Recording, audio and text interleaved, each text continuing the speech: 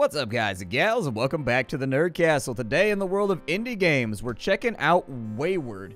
This is one of those games that I've checked out like numerous times on this channel because I actually think the game is pretty good. However, we haven't played it in like a year or two, and so it's had a lot of updates since those days. If you don't know what this game is, it's effectively a turn-based, true-to-form roguelike that really focuses on survival and crafting. And so, like, you guys know that I really like survival games that don't really incorporate monsters and sort of take, like, a purist approach. This game does have monsters, and it does have dungeons, and it does have combat, but the survival in it is just so good, and there's so many things to work on and so many things to do that I really do think that this game is worth your notice. So without further ado, let's go ahead and we will start off a game here. I'm going to make a new character. I've been playing Stone Mop in my own free time because, you know, she's got that hair right there. We'll make a new character so that you guys can see the character customization. Apparently, this guy's name is Ephraim. All right. Well, we can go with like a different, let's go with like a different hairstyle. We can have like a fro. Dude, I'm feeling the fro. We should definitely have the fro. Although the shaved head looks pretty good too.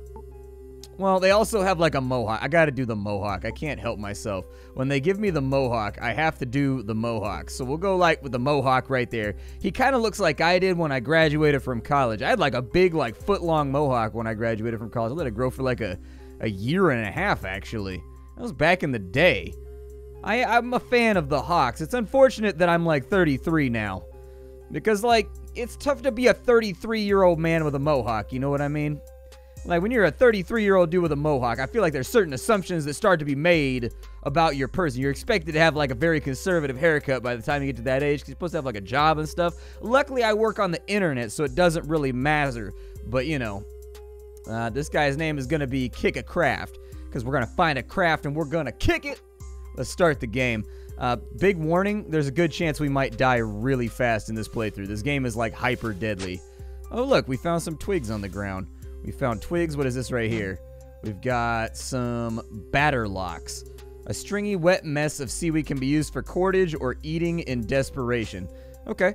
We've started out with a couple of things inside of our inventory. Let's kind of go over the UI because I think that's a really good place to start. This game can be really intimidating for new players, but I promise you if you put like 2 or 3 hours into it, you'll start doing everything just kind of intuitively. It just takes time. The game is actually arrayed in a really nice, easy-to-understand way. It's just that it hits you with a lot straight off the bat. So anyways, we can move around with the WASD keys. The game keeps track of your turns, so we're on turn 18 right now. Rotating your facing doesn't really affect your turn at all, but if you move, it does. We got 4 meters over here. We got our health. We've got our stamina. We've got our hunger. And then we've also got our thirst. We've started the game out with a tattered shirt, tattered pants, a bedroll. Those are the tree barks that we just picked up. We also have a couple of rocks. We have some raspberries. We have some chive seeds, just in case we wanted to grow some chives. We've got a string. We've got a wooden pole. We've got a stone pickaxe, which is pretty nice. We've got a wooden mortar and pestle for making kind of herbalism stuff. We've got a moss-covered book right here. Every time you spawn into the game, you'll spawn in with like a different book that sort of like, I guess, explains the lore of the world. Kind of gives you an idea that maybe you're not on a really, you know, normal island. Perhaps this place is a little bit unique. We have the materials right now to make a stone hammer. I would suggest that we do that. There we go. So we've made the stone hammer. Other things you want to watch out for. This is your overall reputation. The reputation system is kind of a weird thing in this game, but the developer seems to be really like married to it. And I don't mean that in a bad way. It just seems like maybe this is something that's going to be developed more later in the game's life cycle. But as of right now, it does affect things. So you have 2 different stats. You have your benignity, and then you have your malignity. Your benign is basically all of the good things you do. So killing bad monsters, so like skeletons, things of that nature. Certain creatures that you kill will increase your benign nature.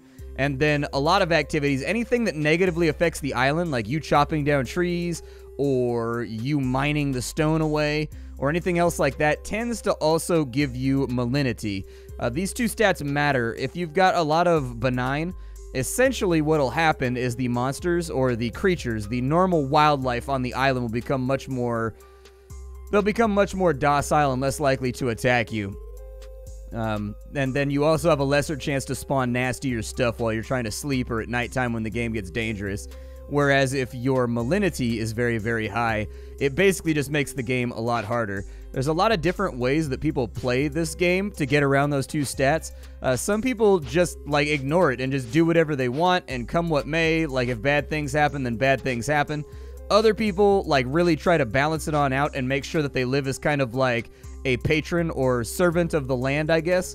And that means that, you know, they're always going to focus on tending everything and planting new trees and keeping the island beautiful. They're going to end up with a very, very positive score, or a very, very positive stat. People that run around just exploiting and destroying everything and building houses and lighting fires and all that kind of stuff, they're going to get a lot of malign. And they're going to struggle with monsters a lot more, but the monsters don't really matter if you can get yourself over to, like, decent gear. Like, a lot of the early game, mid-game monsters can be pretty easily defeated, so long as you've got decent gear. For now, in order to keep our stats kind of like where they are, I'm going to wander around for a little bit, and we're just going to pick things up. We've got a remarkable fossil that apparently I can do something with. I can turn it into carbon powder. You'll also note that when I was making that hammer right there, our tinkering level was increasing. We now have 3% tinkering knowledge. And so everything in this game has an associated stat or an associated skill that you can take part in. Can I gather coconuts from this? Well, it gave me palm fronds. I don't know if this has... Does it have coconuts? It's in its budding stage of growth. Oh, I should have looked at it first. Okay, we've got another one of those seaweeds over here, though. Let me go grab this seaweed real fast. We're going to need it for cordage. There we go. Hey. Yep, let me grab that, and then it looks like there's a stick out in the water. I'm going to go grab that real fast, too. So we've got a stick, and we've got a number of things. What we need to do right now is we need to dismantle this stick. That will give us some stripped bark, which we can use for cordage. It'll give us some leaves, and it'll give us some twigs. For right now, that's not really what I'm interested in. I'm interested in getting the stripped bark so that I can make myself some cordage, because if we can make some cord, we can actually get some new stuff. So what you might be thinking is like, hey, I think my first thing that I should probably get my hands on is more than likely like a weapon or something like that, right? Probably a good idea. We'll make a stone spear. I'm going to put the stone spear in my left hand. You can activate which hand you want to fight with based on left and right. So this is your left hand. This is your right hand. It took me a second to sort that out and figure out what was going on. I basically had to sacrifice a playthrough to figure it out, but it does correlate with the button on each side. I figured since most people are dominant right-handed, this would be the right hand, this would be the left hand since it can hold a shield. But nope, your character is left-handed in this game. So just something to keep in mind. You can also activate what weapons you want to be using. So you can have 2 things in your hands at a time. So if I put like this stone hammer in my hand, I can activate and deactivate which thing I want to use pretty easily. I'm going to put this in my quick slot real fast. We'll throw that up there. Looks good. We've got a little bit more bark on this side. For now, we're just going to forage. I don't see a whole lot of reasons to do anything crazy. I'm going to gather exceptional button mushrooms. Oh, it's not ready to go yet. It's in its spreading stage of growth. That's in a young stage of growth. Okay. We've got beggar ticks over here. Don't know what that is. I think it's a tree of some kind, isn't it? It's like a beggar tick tree or something like that. I don't recall. What is that? Oh, it's rocks and stuff off the ground. Nice. Okay, I'll take that. That's good to have. You can also zoom out if you're having trouble like seeing things. You can zoom in. So like, don't just be aware that there's things you can do in this game that UI-wise. Ooh, apples. We want those. I want those. Let's use our right hand to gather some apples. The good news is gathering apples is super good. So that actually raised us up by quite a lot. And our skill in botany went up to almost 14%, which is pretty wild. You get a bunch of reputation for picking and eating apples. So I would just live off the land for a little bit and just like graze. You also get reputation for eating the apples. This game really does reward you for living off the land and kind of just playing it safe. Come on, give me the apples. There we go. So now we're at 45 positive, which is a really, really good thing because I'm not trying to pick any fights right now. I would early on identify where all the apple trees are around your starting area. Apples are a fantastic source of food in this game. They're really, really good for you. I think that coconuts are better, and I think there's also like a dragon fruit or something like that that you can get your hands on, but I don't have too much experience in that regard. But for now, I just want to explore. I want to look around. I want to see what the island has available to us. There's a pretty good chance that we might die while we're doing this, just because it's really easy in this game to wander into a patch of monsters and then just get annihilated. But for now, there's a bone on the ground right there. There's some twigs. I'll probably dig up some of these rocks right here. Yeah, let's grab those. We've got a large rock and some stones. That's good. We're going to need more stones, trust me. We're going to need to flint knap some of this stuff. What's up inside this little area? Be careful about these little cave areas. Sometimes they have monsters in them. It's not really a cave, but it's like a stony pass. This right here is the entrance to the dungeon. The island will have a dungeon on it where you can dive down in and kind of do your thing. There's going to be treasure down in there. There's going to be monsters that are actually pretty gnarly. Oop, that's a rat right there. We don't want to fight him. He's going to try and fight me, though, I got a feeling. Leveling up your combat in this game is a really, really good idea, but you kind of want to do it in a controlled environment. What's that right there? Obsidian? You cannot gather anything from the obsidian. Okay, that's fine. I wanted to try it out, though, and see what happens. Let's travel through this little rocky pass right here. We have our bed with us, so, like, we really don't have a home. I actually kind of highly recommend that you play this game nomadic at the beginning and just sort of, like, walk around a lot. Like, building a house and, like, a base and, like, walls and protective things is cool and everything, but, like, it's going to take you a lot of materials to get that done, and the island doesn't like it when you chop down, like, tons of trees and, like, start causing all kinds of problems. So, really, you want to get your reputation up really, really high, and then you can start working on, you know, taxing the island for luxuries like a house, a home, like treasure chests to store your stuff in. For now, it's just easier to exist with all of this stuff on your back. Is that a sharp stone right there? I want that. Give it to me. That sharp stone is useful to me. All right, so we've got sharp stones. I'm going to eat some more apples because our hydration is looking a little bad right now. I do have a way to purify water, so it's not really that big of a deal. If you find these little puddles of fresh water over here, you can put them inside of the flask that you started out with and then boil them over a fire and you'll be all right. But for now, not really something I'm trying to dedicate a lot of time to. Yeah, I'll pick that up. I don't know what it is. So we've got stones right there. I don't actually know what stones use for crafting. I'm going to make a sharp rock. And then after making the sharp rock, what am I missing right now? I don't have a pole. So we got to find a stick around somewhere. What is that right there? A spruce tree. It's currently ripening. Okay, that's cool. I'm doing the same thing right now in my chair because I never go outside and I never bathe because that's a benefit that I have earned as a YouTuber. All right? That's what I've earned. This is what we do out here. We never bathe. We never shave. We just hang out and cut gameplay videos all day long because the internet has enabled us. That's the goal, chat. That's the goal. Go start your own YouTube channel today so you can be like me and never wear anything but pajamas ever again for the rest of your life. That was the whole reason we started this trip. That's why we got on the boat. Is just a really, really enhanced dedication to avoiding... Oh, there's a goat over there. Goats can headbutt you. Be careful. The goats can be kind of a meanie face. There's a rat over there. There's a sandstone right there. Okay. Well, let's keep on trucking. I'm still looking for things that are like laying around on the ground that I can get my hands on. But I don't think we're going to be that lucky. I think we may actually have to damage nature a little bit to get the stuff that we need. I'm not seeing any sticks or anything around. I haven't found a single stick, unfortunately. Well, we found that one that was out in the ocean, but that was the only one. As you can see, there's a bunch of sharks, too. We should probably not go inside of there. That's a house, but when we open that, there's going to be a badass monster inside of there. I guarantee you, I promise there's a big badass monster inside of there, and it's going to kill you, like, instantaneously. Let's see here. The scorpion stinger still contains venom. I don't think I've ever found a scorpion stinger before. That's a new acquisition for me. That's a new item. Well, so far, not a lot of luck. I was hoping we would find some other things that would make this all kind of easier. But I may have been, like, markedly overestimating what we were going to find laying around on the ground. The good news is we aren't dead, which is something to be spoken of. Like, ooh, an animal skull. Nice. Can I make that into a skull helmet? Yeah, make that into a skull helmet real fast.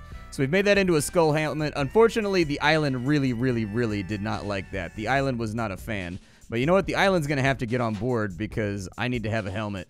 This right here is actually going to give you 1 defense, which is nice. It'll defend you from slashing attacks, if nothing else. It's getting kind of dark out right now. I think we are somewhat on the back end of the day. Well, in light of the fact that we haven't really found anything, I think we're just going to get started with crafting the best that we can. So what I'll do is I need to get some sticks. It's gonna hurt, but I need them. Oh god, what is that thing? I don't know what that is, but it bit me. I don't know what it is, but it bit me. A nature story with Splattercat. And we've killed the rat, so that's good. We got attacked by a rat, and we managed to, like, one-shot him, and it gave us 150 reputation. The other cool thing is if we harvest this guy, we'll get a bunch of free reputation from it, too. There we go. So we're only at minus 12 for right now. To put that in perspective, both of these meters go up to 64,000. So we're really not doing that badly. We did survive a combat, which is pretty cool. Oh, I'm dying of dehydration. That's not good. Let me drink some water. There we go. We are going to have to do some stuff that I don't really want to do.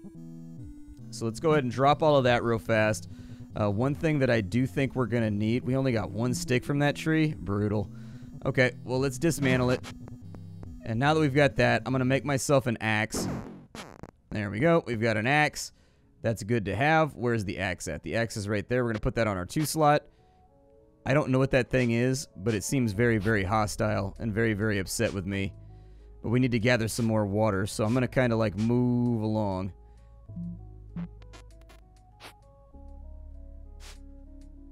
We may have problems.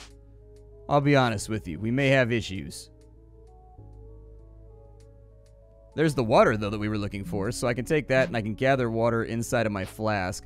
Our visibility is a little bit limited right now because it's so dark.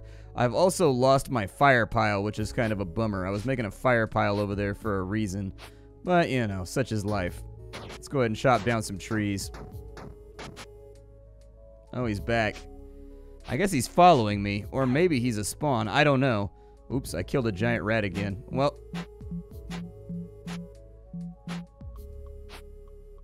I'm not going to leave his goodies behind. Let's see here. A wriggling creature with a massive claw mouth. Can I kill it? Oh, nice. Well, that wasn't so bad. Oh, never mind. He's not dead. He just moves around. Okay, we'll keep fighting him. It's kind of a reasonable opportunity for us to level up our combat skills. And plus, we got a whole bunch of... Ooh, nice. What did he give me right there? Is that worm meat? What was that? Worm meat. Essentially a mash of worm innards, almost ground up into a paste. Not appetizing, but can be cooked for a better flavor. Good. Well, we're going to need that. So let's go back to our fire pile now that we've killed the worm. We're a little bit beat up. I was going to say, I know it's over here somewhere. And then what I need to do is we're going to dismantle both of these sticks. And we're just going to take the reputation hit. And what we need to make is we need to make a fire plow, I think.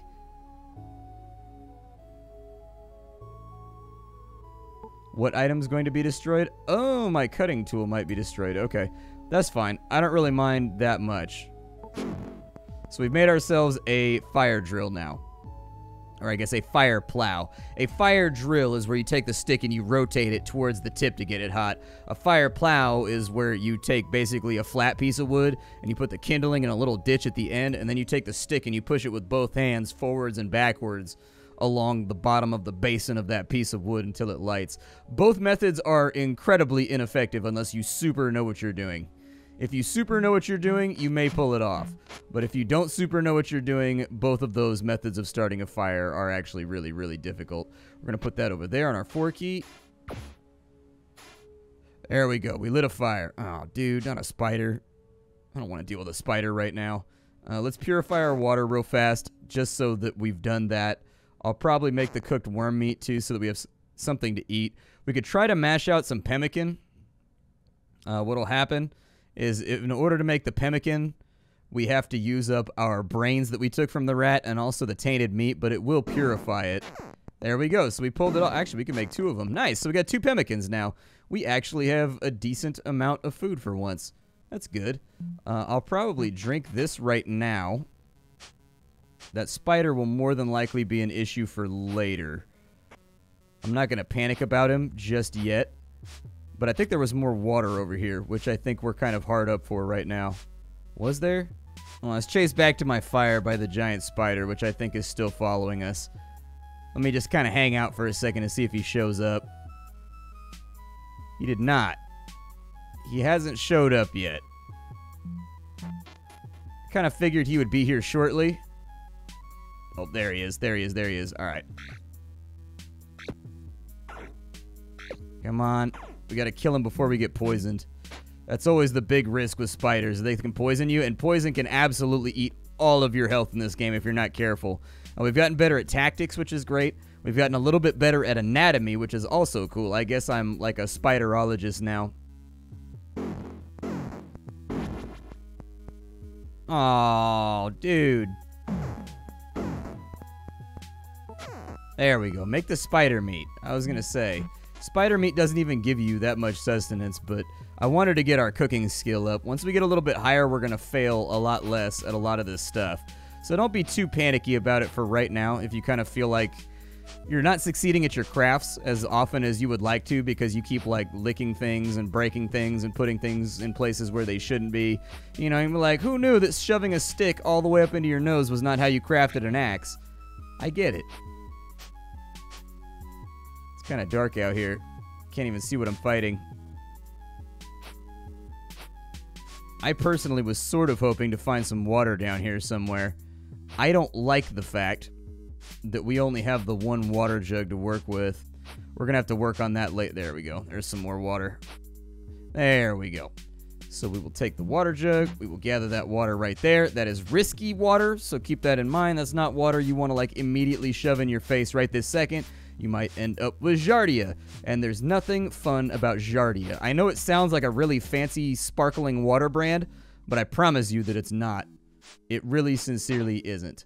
I didn't really want those, but okay. It's kind of an accident. Didn't mean to touch that. Didn't mean to touch that either. Apparently, the game is very, very upset that I stole some spruce needles from the tree. Ah, well. It's so dark right now. I'm just trying to get back to my campfire. That's all I really care about. Aw, my fire went out while I was away. That's a bummer. Also, my spear's almost broken. Damn. Kind of got issues right now. We kind of have problems. Well, I think a good place to start is to continue to try to gather goodies for ourselves. I think a stone hoe is probably a really, really good idea, so we'll start out with that. We now have a stone hoe, which doesn't sound that useful, but I promise you that it is. The hoe is probably the most useful item in the game, for the reason that you can make farms with it. And the land really likes being cultivated. There we go. The land loves being cultivated in this game. As you can see, our reputation is skyrocketing right now. And that's because we're getting ready to plant. Especially if we go in and we start putting some of these apple seeds in here. So let's say we plant that apple seed right there. Plant that apple seed. Yep, just be Johnny Appleseed up in here. There we go. And you see how high that took up our reputation? This is why the hoe is probably the most important item in the game. The hoe is important because it allows you to effectively farm reputation, literally. So not just figuratively, literally we're farming reputation right now. And it works out really, really well because lighting one fire or chopping down one tree in this game can be really expensive on your reputation. Come on. Get her done. Wow, I am really bad at botany, aren't I? Alright, well, let's rest in our sleeping bag for a minute so we can get our stamina back. Stamina's looking pretty terrible. There we go. We'll finish that off. What I need to do now... Oh, dude, no. Now is not the time.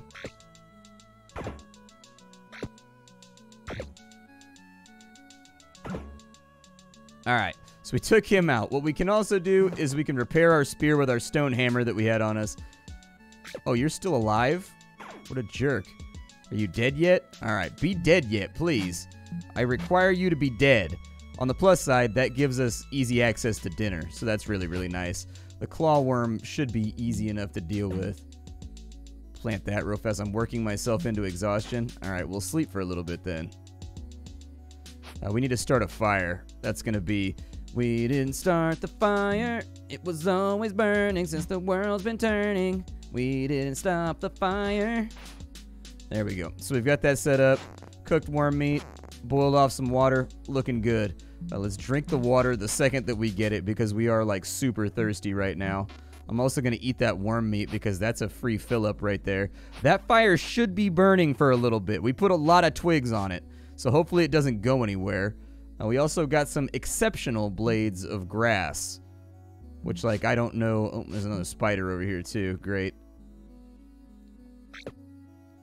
Just what I felt like dealing with. Can you hit him, please? Oh my goodness. Oh my goodness. Alright, we gotta get on top of this. Luckily, we have a couple of rat furs. With the rat furs, we can make bandages, and the bandages will heal us for like a fat grip of our health when we use them. So there you go. Perfect. We're now in much better shape. And it raises your reputation whenever you staunch your wounds. So, a number of good things kind of rolled into one right there. Our reputation is growing. We're looking a lot better by comparing. Oh man, there's a rat. All right, let's fight him. He's dead. Easy peasy, lemon squeezy. Grab some of those goodies off of him so that I can make myself some pemmican when the time comes. We still need to track down like a really good water source, is I think our main issue right now. We've got fresh water right here, but we're having to walk a really long way to go get it. So, like, by the time we go and we get the water, it seems to me that by the time we go and gather the water, we're already having problems. My suggestion would be that maybe we just make ourselves a still. Might be a better idea. In fact, I think that's probably the winning idea. Let's go ahead and walk back to our base. Alright, so we're back over here. Now all we need to do is we need to purify our water. I would like to make some cooked spider meat. I would like to take another run at making pemmican, because we are getting better at cooking, so why not? We can make a suture. Sutures are really nice for if you've got a bleeding debuff on you. You can actually suture yourself and fix yourself. It also restores a bunch of HP, so it's a smart thing to work towards. But now that our reputation is somewhat positive, I actually think I'm going to start working towards sustainability. So I'm going to trade in some of my reputation to mine some stone. And mining that stone...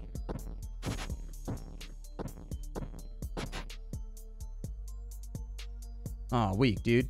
I was going to say, mining that stone is going to give us access to the ability to build ourselves a still.